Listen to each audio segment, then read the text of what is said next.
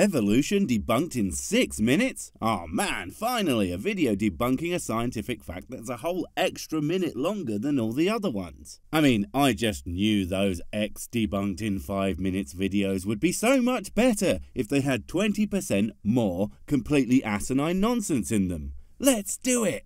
Evolution is stupid. Evolution is stupid? You know what? You're right. I mean, did you know that evolution made people the worst things ever? Gotta be pretty frickin' dumb in order to make that lot by accident or on purpose, but to be fair, it's just a natural, factual process that in no way requires intellect. So you gotta give it a few mulligans to do some dumbass shit. We've all been stupid teenagers / young adults. Speaking of, what do you want there, buddy? And I'm tired of acting like it's not. It's not scientific. Oh shit, you don't mean evolution, the largely unguided by intelligence process, is dumb. You mean the process by which the diversity of life on Earth has been explained in excruciating detail by unfathomable amounts of research and evidence is wrong. Because, well, probably because you're too fucking stupid to understand it. Oh joy. And the only reason anyone believes something so ridiculous is because they are indoctrinated from the time they are born. Oh, I'm sorry, I must have tuned out because apparently we started talking about religion. I kid. But no, mate, no, that's not how it works. People believe it, right? Because, and get this, it's fucking true. But you know what? I get ahead of myself. Perhaps this young Christ Chad has some new unseen evidence that's going to completely blow Evolve Boys out of the water forever. I mean, that or it's gonna be the same old debunk shit that proves he hasn't learned thing one about what the theory of evolution is or what any of it means. 'Cause that's never happened before. In movies, in TV shows. I mean, yeah, there's not a minute that goes by when they don't just flash, "Darwin was right and now you're God," in big bold letters across the screen in every fucking piece of media ever. I mean, I used to find it distracting, but now I can't watch something unless it has my subliminal messages in it. They make me feel all warm and fuzzy. In school. Oh no, you're right, he's got us there. They teach evolution in schools, that's true, and is obviously proof that it must be nonsense, because everything they teach in school is nonsense. I mean, history, that's all fake. We all know the Earth's only been around since 2005. And English, I thinks me I'm talking pretty good without that shit, thank you very much. You all dumb, me smart. And all it takes is some basic level questions to debunk this crazy fairy tale. Oh, I just cannot fucking wait to hear them, buddy. But if I, a moron masquerading as a cosmic horror, masquerading as a cartoon character, can easily answer your questions and refute your claims, then you have to go to your room and think about what you've done.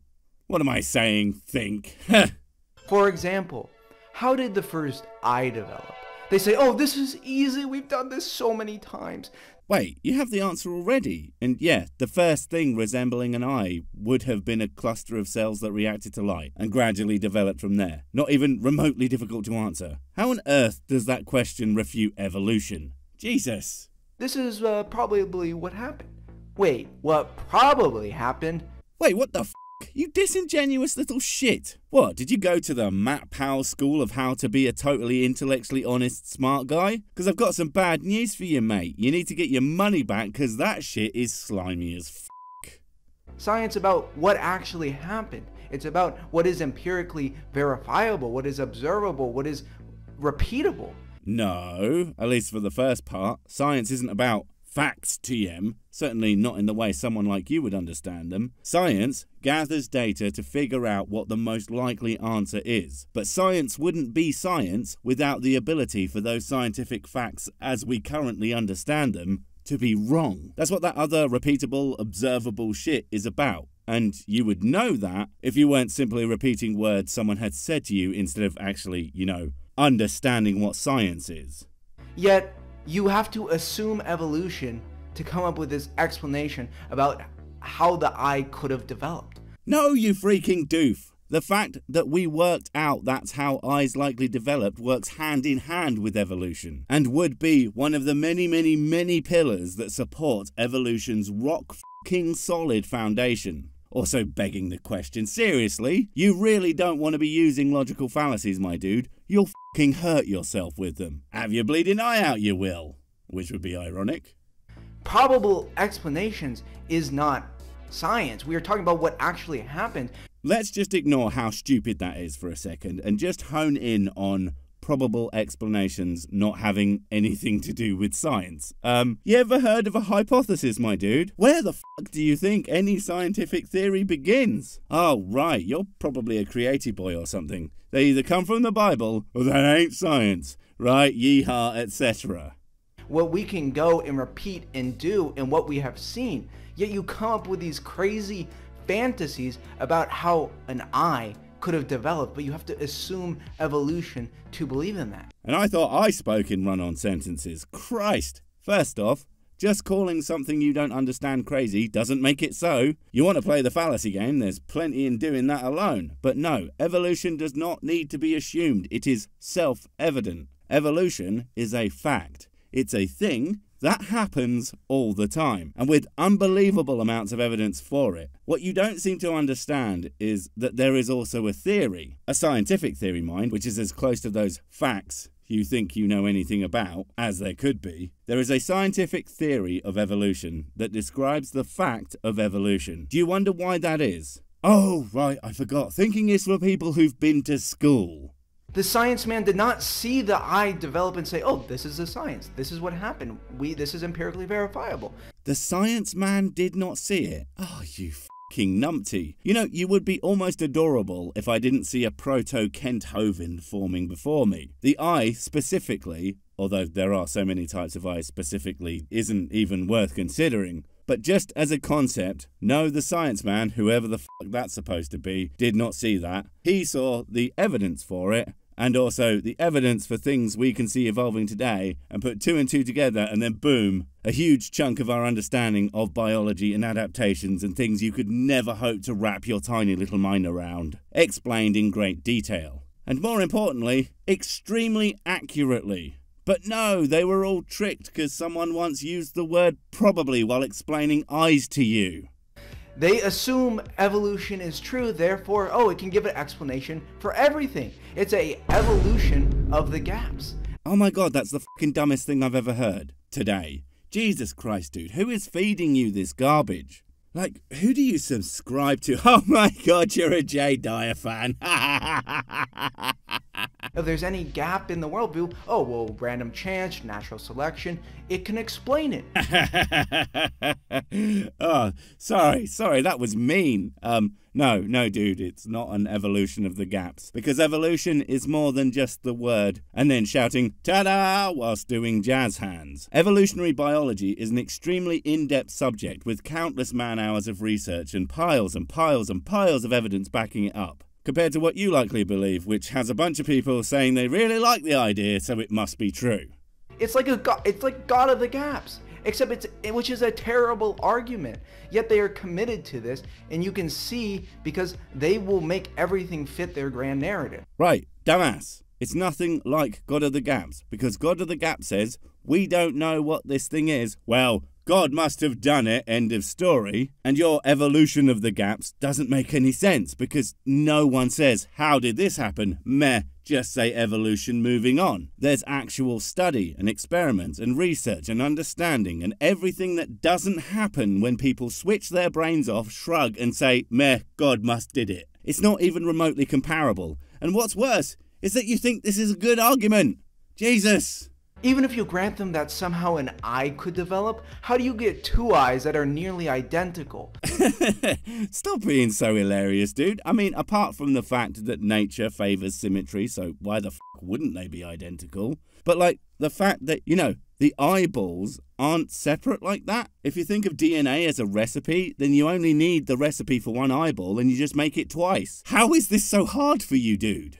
I mean, the mathematical improbability of this, but then to get it twice, this is so ridiculous. Mathematical improbability? The f*** are you talking about? Oh, right, that stupid argument, yes. If there was one chance for eyeballs to come into existence, as they are, then the statistical improbability is astronomical. But that's not how it works. There wasn't one chance, there wasn't two chances, there were millions and millions and millions of chances. Probably more throughout all of history. for the eye to develop countless iterations and refinements, countless chances, get whatever features they need, and for them to stick to the point where it's practically inevitable. Christ, it's infuriating to talk to someone so confident in their own utter ignorance. I know I do it every day, but that doesn't change the fact that this shit is super annoying. The easiest way to demonstrate this is to bring up the complexity of DNA. And because they assume evolution is true, they will come up with literal fairy tales like primordial soup as the origins of DNA.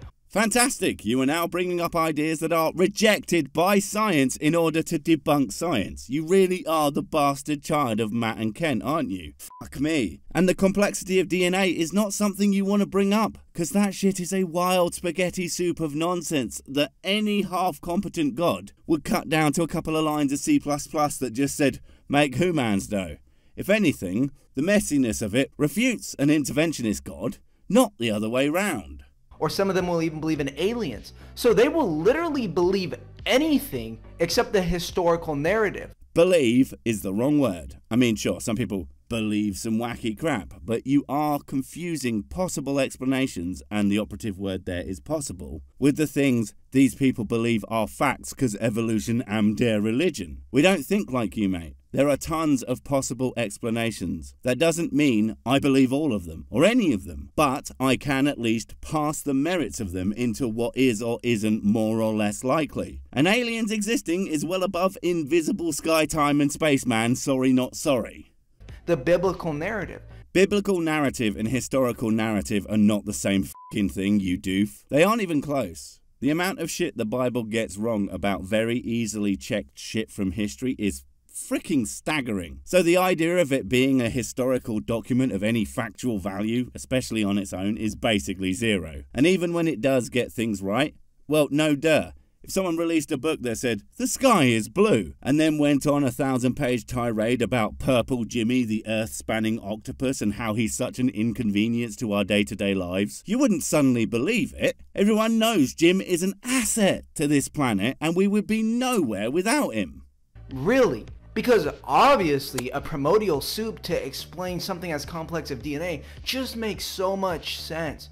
No, it doesn't, and no one within the scientific fields that discuss the origin of life has talked about the primordial soup in a serious way for ages. But even if that were the dominant theory, it's the origins of DNA. You know, like it wasn't as complex as it is now, as if there was some sort of process that explained in detail how things change over time. Oh, if only there was a word for that.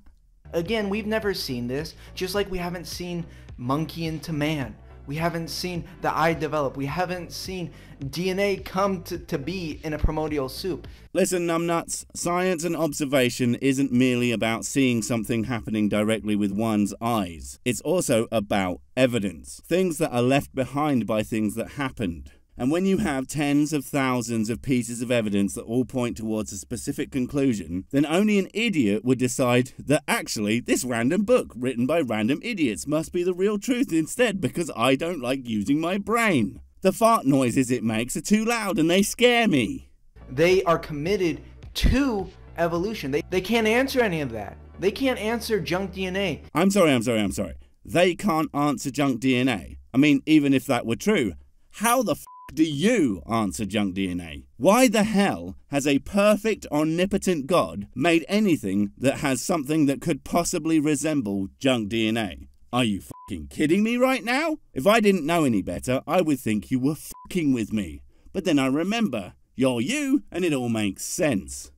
And the more and more questions you ask them, you're going to realize how committed they are to evolution of the gaps. Just because lots of things are answered with ideas that come from evolution doesn't make it an of the gaps argument. That's like saying, I asked this guy to add up some numbers, and he just kept using a mathematics of the gaps argument. Yes, the field that explains the change of things over time and explains how biological things came to be like they are today, aka evolution, is evolution because it's evolution. What the fuck is wrong with your brain?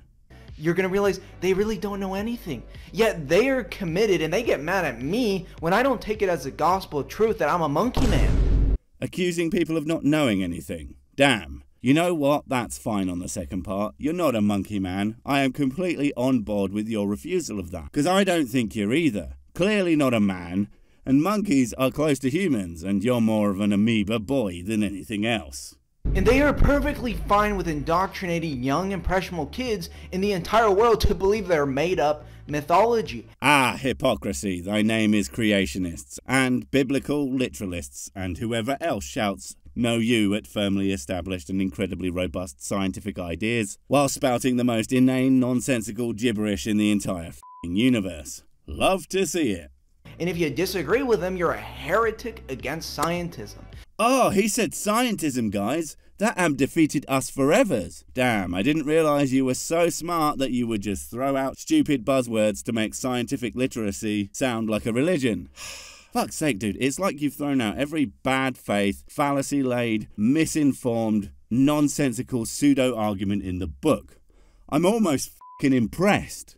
And they will discredit anyone as pseudoscience if you don't agree with their made-up mythology. No, you discredit yourselves by ignoring the rigours of actual science to run around screaming, "But my book, though."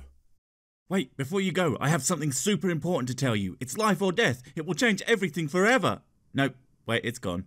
Oh well, probably wasn't important. But while I have you, don't forget to comment, subscribe and notify. And if you want more of my smexy voice, check out Mrs. Six's channel, Spoonstaff Stories, where I narrate and voice all the videos, and she does the work. And if you want to support the channel, check out the merch store for cool t-shirts, or check out Patreon, memberships and PayPal to support directly. Finally, follow me on the medias of social to get completely pointless guff and to keep up on the latest releases. Oh, I just remembered what I was going to tell you. Whatever you do, don't touch the